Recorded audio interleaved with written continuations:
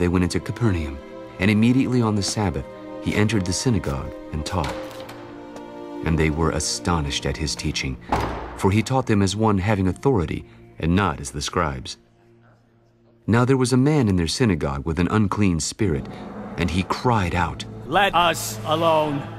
What have we to do with you, Jesus of Nazareth? Did you come to destroy us? I know who you are, the Holy One of God!" Be quiet and come out of him.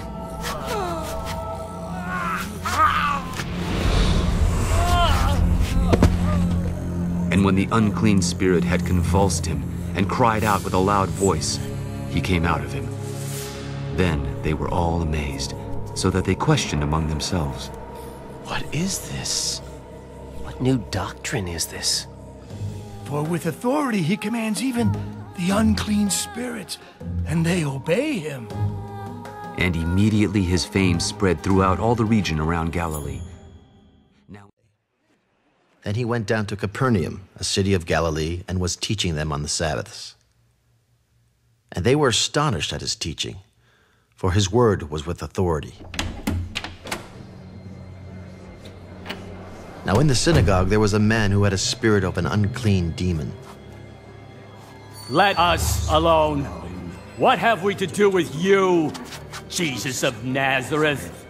Did you come to destroy us? I know who you are, the Holy One of God!" But Jesus rebuked him. Be quiet and come out of him.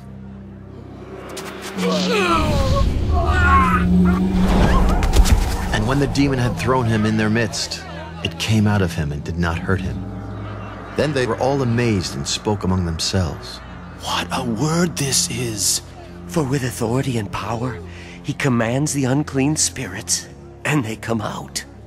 And the report about him went out into every place in the surrounding region.